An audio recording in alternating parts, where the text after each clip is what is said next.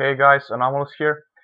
Today I'm going to be speaking about Enhancement Shaman in Legion, and I'm just going to put the basic stuff out there as I will do more than just one video. Reasons for that are multiple. First, I don't like to bore you with the details. Second, it's going to take some time for me to get the proper feel of the class.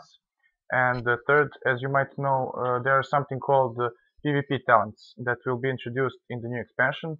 So in order to get the full potential of the class, I will have to try them all out and do the min-max.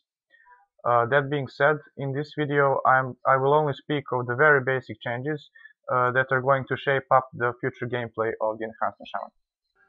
Okay, so let's begin. First and foremost, Shaman DPS rotation is being changed by implementing the resource called Maelstrom. How does it work? Well, you generate it by using the ability called Rockbiter or Rockbiter, I'm not sure how it's pronounced. Veteran players probably know the word. Why you generate Maelstrom? Well, you generate it to use Storm Strike, which is our main damaging ability in Legion. You also use it to insta-heal with Healing Surge and do AoE damage and cleave damage with some spells. I will mention and explain that later on in my videos. Let's keep it simple for now. You also have the ability called Flame Tongue, which doesn't require any resource for casting, just like Rockbiter, but it has a short cooldown. It does half the damage, but enhances your weapons to do additional fire damage for the next 16 seconds when you auto-attack. Both spells have 10-yard range, so you don't have to be at melee range with the enemy constantly.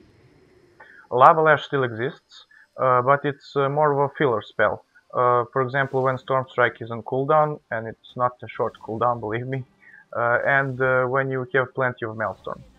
The next big thing is that you don't have totems anymore as your baseline spells.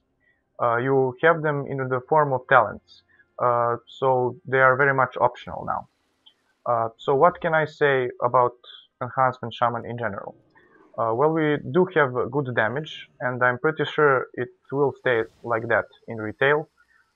There are few OP classes in beta at the moment, so naturally the people are exploiting that, of course. But all in all, I was like in top 5 damage-wise in a few BGs, and I don't even know how to play it very well yet.